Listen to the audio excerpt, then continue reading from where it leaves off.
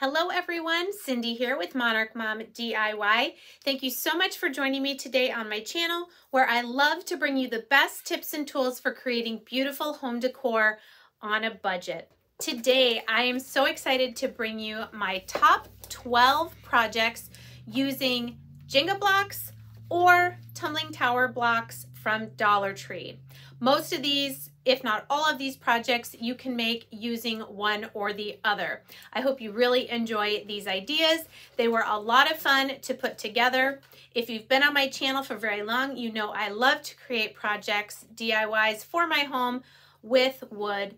And so that's why I wanted to bring you this video today. If you are new to my channel today and you love home decor on a budget, I hope you'll consider sticking around by hitting that subscribe button. And again, if you hit the bell when it appears, YouTube should notify you whenever I upload new videos based on the preference you choose in the drop-down menu. With all that being said, let's get into today's DIYs.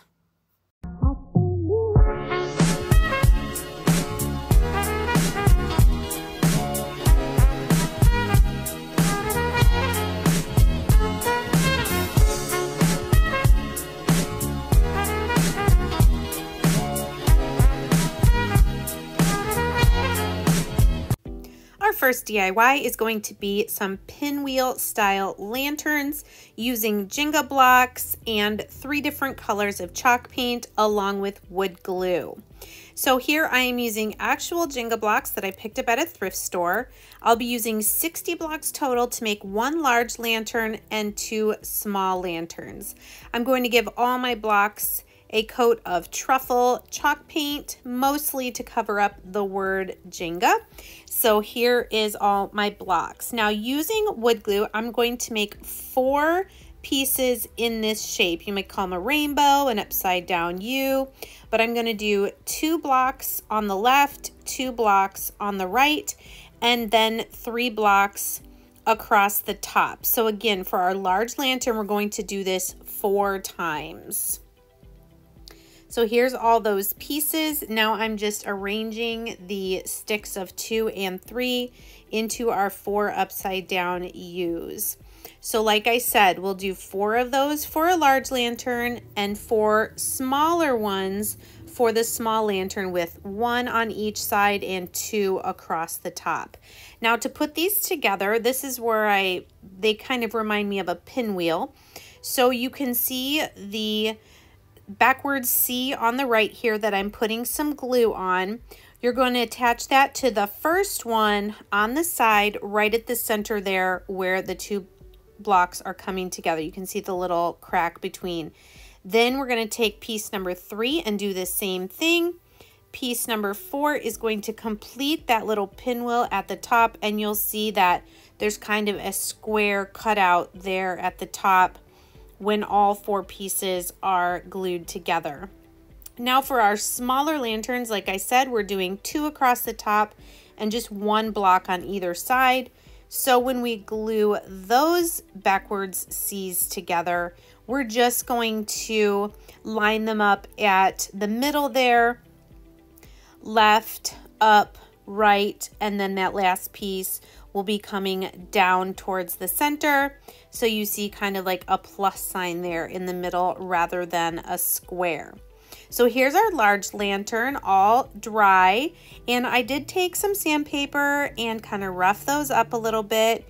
Then I decided to weather my pieces by dry brushing some mineral chalk paint and then dry brushing some white chalk paint to get that final look. Now I'm using 2 small jars and 1 large jar to go into my lanterns. My large jar I'm going to go around with nautical rope, and my 2 small jars I'm gluing jute twine around the top. And so this is what our pinwheel lanterns look like with the empty jars. And then you'll see you can put some rocks and some candles in them as well. I love these. I have them out on my coffee table. DIY number 2, we're going to make a simple set of coasters using the tumbling tower blocks and some wood glue. I'm not going to paint these, but you definitely could paint them if you wanted something other than the plain wood. So for each coaster, we're going to use 8 blocks in a square like this. So the first thing we have to do is we need to glue our pairs together. So we're going to glue 4 pairs for each coaster, and we'll let those dry. For our holder, we're going to glue together 2 rows of 6 blocks and let those dry as well. Coming back to our pairs for our coasters, now we will glue the pairs together in that square, kind of like the pinwheels for the lanterns, but now we're going to glue this one on the top going to the right, and then that last piece will fill in the square. We're going to do this for all 4 of our coasters. You probably could fit 5 or 6 coasters in this holder that we're going to make. Those 2 rows of 6 are now glued together, and then with our 8 individual blocks, we're going to glue 2 on each corner like this, and this is what will hold our coasters in the holder. So all 4 corners will get those. Like I said, I did not paint my coasters, but I did give them a coat of matte finish Mod Podge just to make them a little bit more water resistant. And here they are sitting in the holder, one being used by a mug. And I just think these are so cute and simple. Something small you can make with the tumbling tower blocks. For our third project, we are making a round farmhouse pedestal using tumbling tower blocks, some chalk paint. I'm using 2 of these round ornament signs. You could also use the summer signs that are in a circle shape that are out right now. We're going to use some jars, rocks, rope, and greenery. So the first thing I did after removing the metal from our ornament signs is I clamped them together, not perfectly matching. So you can see the little ornament part is sticking up, and then using the other circle, I took my craft knife and cut those off. Then I'm just going to hot glue my 2 circles together with the images on the inside. Clamp them together until they are completely dried. Now, this is back when I had some brown tumbling tower blocks. I'm taking 36 of those and I'm going to paint them black. Then I'm taking 45 of the plain ones and I'm going to use the antique wax. I just love how this brings out the wood grain, so just brush it on and wipe off the excess and do that until they're all painted and all dried. Now that our circles are glued together, I am going to give top and bottom 2 coats of our white chalk paint. Now, using our 45 antique waxed blocks, I'm going to take 15 of them and go around in a circle and glue those down. Then taking my next 15, you can see I'm going to glue them kind of in the middle to make a second layer, then a third layer, kind of like a brick wall, I would say. And I love how that looks. Now with my black blocks, I'm going to glue these together in 18 pairs, and I'm gluing them together here like little sandwich cookies and letting those dry. And then flipping over our pedestal, we're going to take 5 of those pairs and we're just going to glue them in a line going right down the center of the bottom of our circle here. Some of them were a little bit not even, so that's why you'll see me trading out pairs here and there. But once we have the 5 that are the flattest, we're going to go ahead and glue those down straight down the circle. Then I'm going to take 2 more going out to the right and 2 more out to the left and glue those. These are just going to be like the stand for our pedestal to raise it up. So glue those 9, then 9 more pairs to make it 2 layers deep, you can see.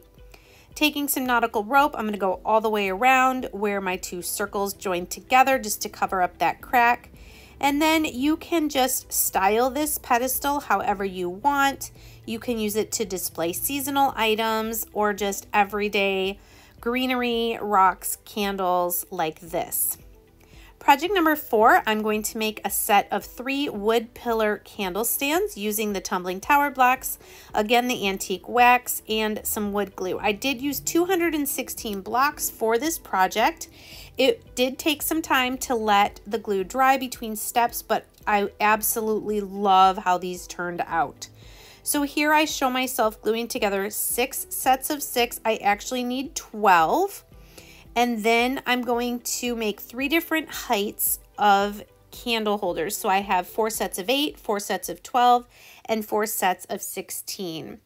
Then there's my 12 sets of 6, which will be the tops and bottoms of our pillar candle holders, candle stands. Once everything was dry, I did take the time to do the antique wax, and I really think it is a good use of time because I just think it elevates the finished product so much. All right, so here's those 12 sets of 6. I'm now gluing 2 sets together to make almost a square, and these will be the top and bottom of each of our stands. All right, here are my 4 sets of 8. What I'm going to do is basically we're going to make like a tube. So gluing 2 sets together in an L shape, we're going to do that twice until those are dry. Here's my set that has 12 and that piece broke, not a big deal, just to re-glue it. We're going to make 2 L shapes that are 12 blocks long and then 2 L shapes that are 16 blocks long. Once those are dry, put some glue along this bottom front edge, and then we're going to flip this top one around to complete the rectangle. You can see here we're making a tube that is 16 blocks tall, and we'll do that for the 12 blocks tall. Gluing it together, flipping it around, and completing that tube. And then we'll also do it for the 8 blocks tall.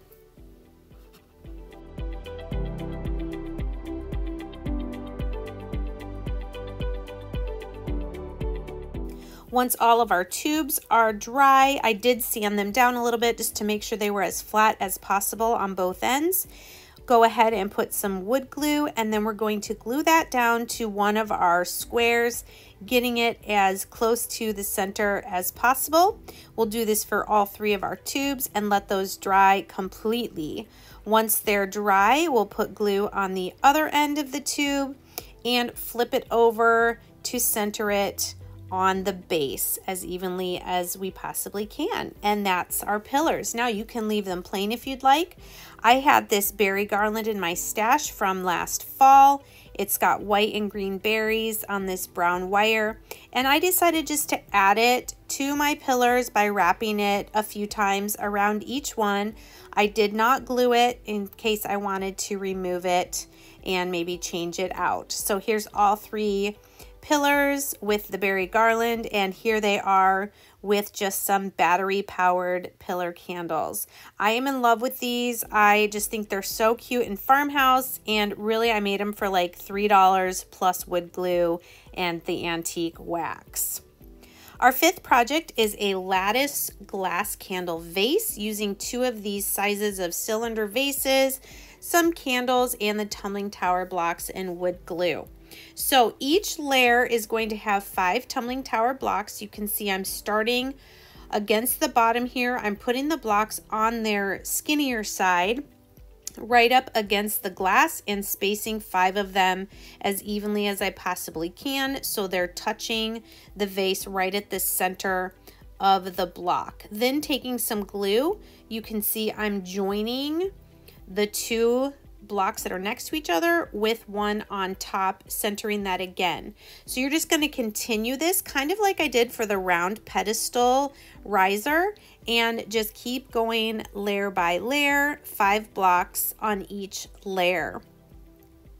Then once you get all the way up to the top, you can decide to stop there or go ahead and do one more layer so it's a little bit taller than the glass vase.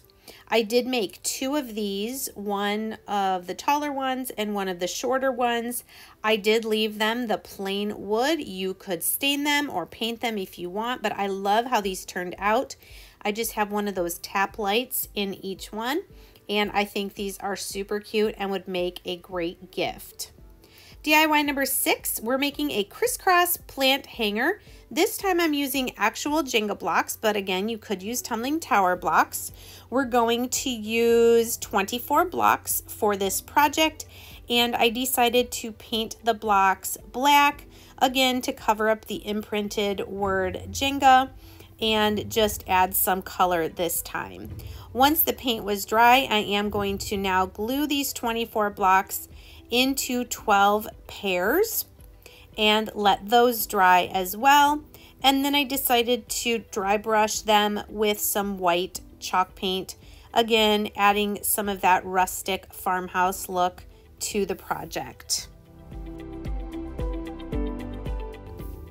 Once all of our paint was dry, I am going to kind of build these like a Lincoln log house. I have my bottom 2 pairs 3¼ inches apart, and then I'm doing the same. So each layer here, my second or my third and fourth blocks are also 3¼ inches apart. I let that layer dry for a couple minutes before adding the next 2 blocks, and I'm going to keep doing this sides, top and bottom, sides, top and bottom, sides, top and bottom, until we've used all 12 of our pairs of blocks. And here's what it looks like when it's all done.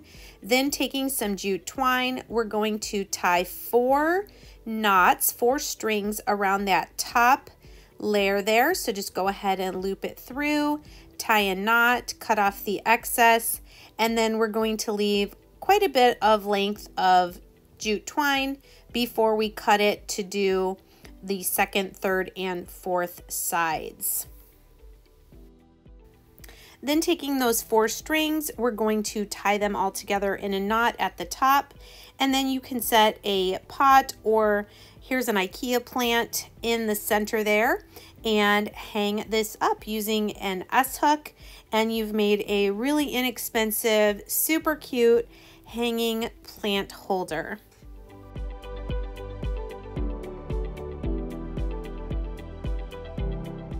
For DIY number 7, we are making a placemat wreath using tumbling tower blocks, a wreath form, the placemat, and some of the white nautical rope. Now, I have this wreath form facing down, and that second ring is touching the placemat. So that's what I traced, and we're going to go ahead and cut out that circle from our placemat. Now taking 48 of our tumbling tower blocks, I'm going to use my antique wax on those, brushing it on and wiping off the excess. We're going to be adding these to our wreath for a farmhouse look. Tracing that second ring again of our wreath form onto some foam board, I went ahead and cut out a circle the same size as the placemat just to give some more stability to the back of our project. Then just glue that placemat circle right onto the foam board circle and you're good to go. Then go around with some hot glue on the very edge there, and we are going to glue that wreath form down, face down onto that circle. Now you'll also notice I did spray paint my wreath form white instead of the green. Now I was able to glue 8 of these tumbling tower blocks in each of the sections of the wreath form. You can see I'm gluing it to the middle 2 rings of the wreath form, and that's what it looks like going all the way around. Now for this gap here on the outside, I glued in some of the white cotton nautical rope all the way around, and then I did also use it on the inside of the tumbling tower blocks so that it would hide that piece of the wreath form that you could see there, that white wire. So I did have to file a couple of the blocks to get them to fit, but I was really happy with how the blocks fit. 8 blocks in each of the 6 sections of the wreath form. DIY number 8, we're going to make a simple hanging frame sign using tumbling tower blocks, an image of your choice. I'm using the lemons and some ribbon. I'm going to need 2 sets of 4, 6 sets of 3, and 2 sets of 2. This is just for the size I decided to make, but you could make this project any size you'd like. Go ahead and glue all those sets together, and then once they're dry, I decided to go with black for this frame. I think because the frame for the lemon image was black and I liked how that looked. Now I'm going to take 2 sets of 3, and now that they're dry, I'm going to glue 2 of those together. So now I'm making 6 on the left here and 2 more sets of 3 to make 6 on the right. And then I have, I believe it's a set of 4 on the top and on the bottom. Once those are dry, we'll go ahead and glue them in a rectangle like you've seen me do already a few times in this video. Overlapping now here on the top, and then this last piece of 6 will fit in on that right hand side.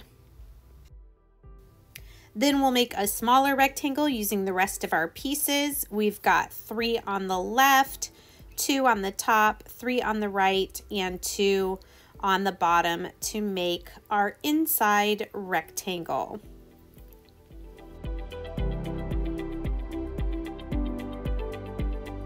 Now using that smaller rectangle, we're going to decide which part of the image we want to use and then go ahead and trace around the rectangle frame and then cut out the image slightly smaller than we traced it. And we'll go ahead and we'll glue that to the back of the frame. I did add a few craft sticks to the back of our large rectangle just for some more stability. If you don't like that they're not black, you could go ahead and paint those so they blend in a little bit better. And here's our large rectangle and our smaller image one that'll go in the center. Now using some of this cork ribbon, I'm going to cut 2 lengths that will attach to the back of the lemon image, up and around the larger frame, and then back again on the back of this smaller one. So here we're going to just glue the ends to the back here, and then once that's dry, we will loop it around the larger rectangle and then attach it again to itself.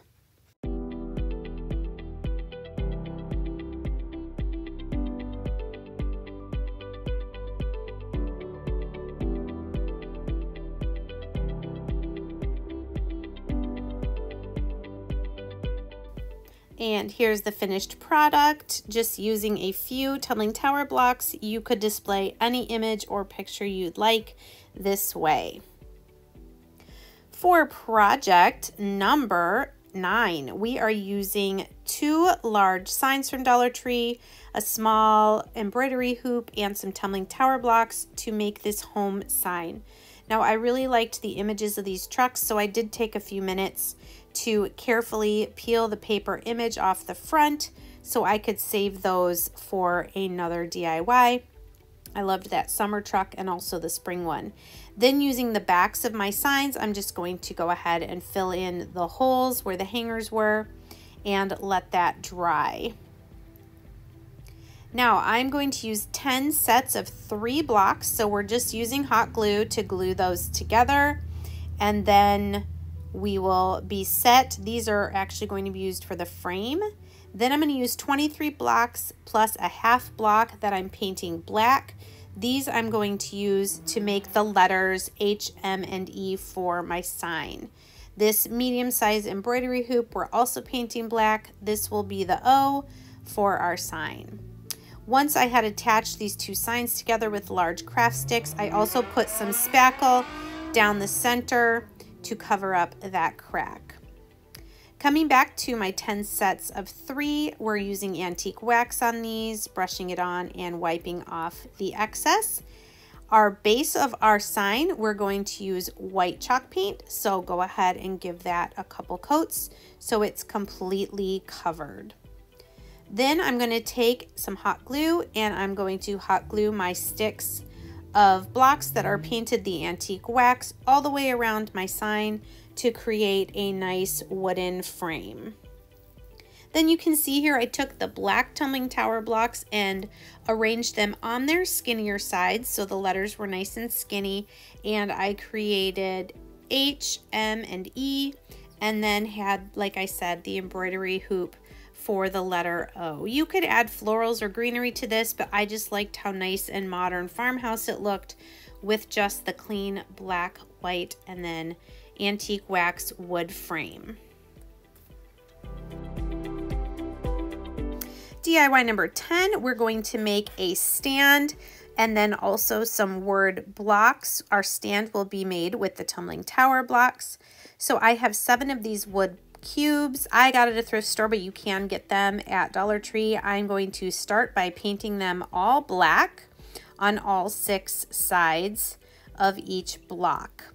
Then I'm going to take 21 tumbling tower blocks. I'm going to wood glue them together in sets of 3. I just do this so that it's a little easier to keep them straight. Then I'm going to take 7 more and glue them together in a long line like this. We're going to let all of that dry completely, and then we'll take our 7 sets of 3 and glue those together. So now we have a platform that is 21 blocks long.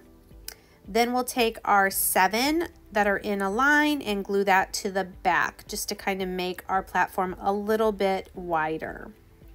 Now I wanted my blocks to say welcome on one side and hello on the other, so I printed out and then trimmed all those letters, and I trimmed them so they're a little bit smaller than the blocks so you could see that nice black outline.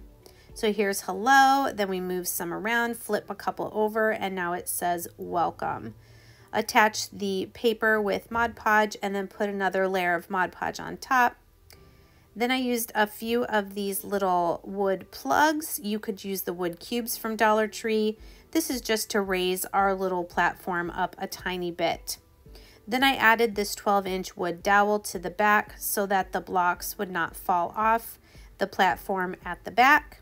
And once all of that was dry, I decided to use some antique wax and brushed that on the entire project and wiped off the excess. And here's the finished product. You can see just that little tumbling tower block stand with those block letters are so cute and so farmhouse. I love that you can make these things so inexpensively with items from Dollar Tree.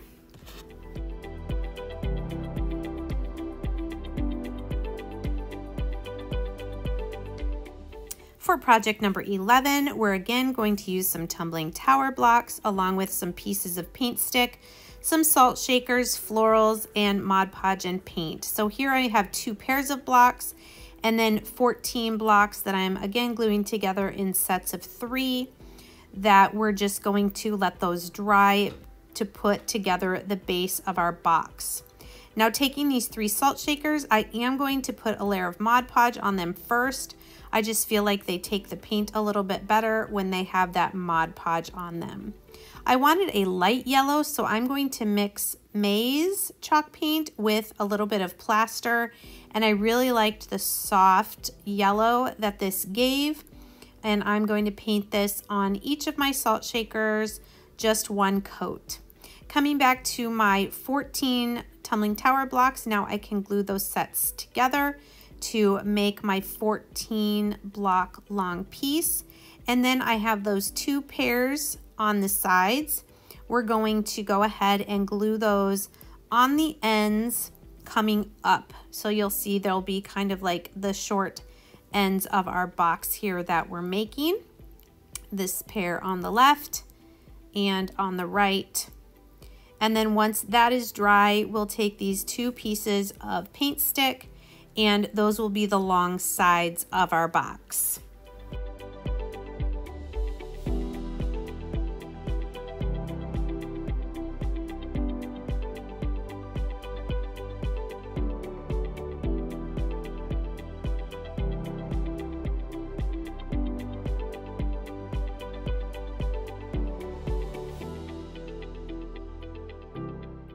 You could definitely leave your box the plain wood color. I decided to go ahead and paint mine with the white chalk paint once everything was dry.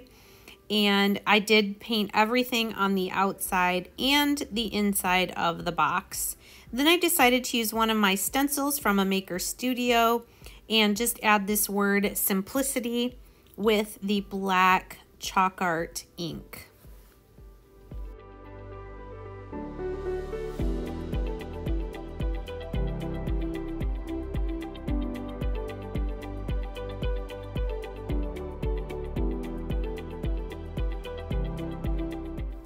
Coming back to our salt shakers, the paint is now dry. I did go over them again with Mod Podge and then take some jute twine to wrap around the top part of each of our 3 salt shaker Bud vases. They fit nice and spread out there in the box. You probably could add a 4th if you wanted.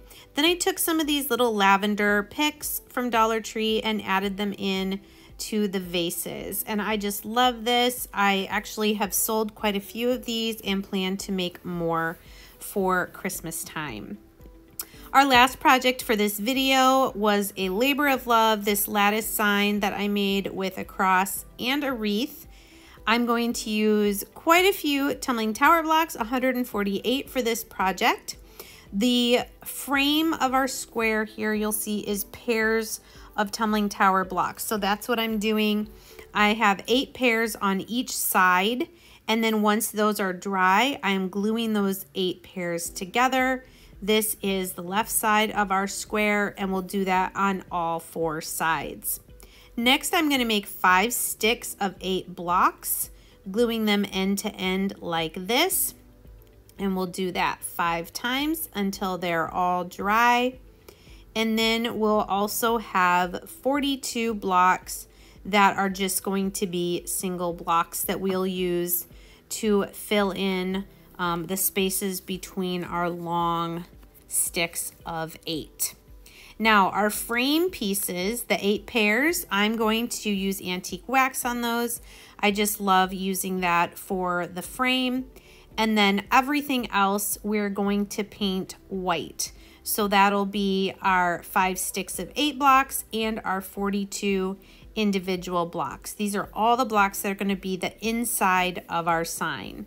So here's everything painted and drying and ready to be put together. The first thing I put together is the square frame using the pairs of blocks that are antique wax. And then once that's done, you'll see I'm taking 7 of the individual blocks and I'm gluing them right where 2 pairs meet. You can see that little crack. That's what I'm lining them up on. Then I'm gluing in a stick of 8. Then I'll do 7 more individual blocks and then another stick of 8 to the right of that. 7 blocks, a stick of 8, all the way until we get to these last 7 blocks to fill in this last space between the white stick of 8 and the frame, the right side of our frame. So this did take a while, but I loved how it turned out. This is a very sturdy, substantial piece. So you could definitely make this seasonal, change out things to add for each season. I made this originally around Easter time, so I wanted to make this paint stick cross that said amazing going down and grace going across, sharing that one A. I did not have a C, so I just took an O and cut a little piece out of it, and voila, I had a C. Use some Mod Podge to make sure those stay down, and then just hot glue your cross together. The last thing I made for this project was a greenery wreath, and I'm using an embroidery hoop for the base of it. Some of this Hobby Lobby eucalyptus greenery, cutting all these individual pieces, and then I'm just hot gluing pieces one at a time around the hoop. Some of them point in, some point out, until you get it filled how you like it to look. And this is my finished look of my wreath. So I did take some jute twine and hang the wreath around the top of my lattice work sign here, and then I just kind of tucked the cross into the in-between space there so it's not attached to the sign or to the wreath. And here is what the finished project looks like with just the wreath and with the cross and the wreath together.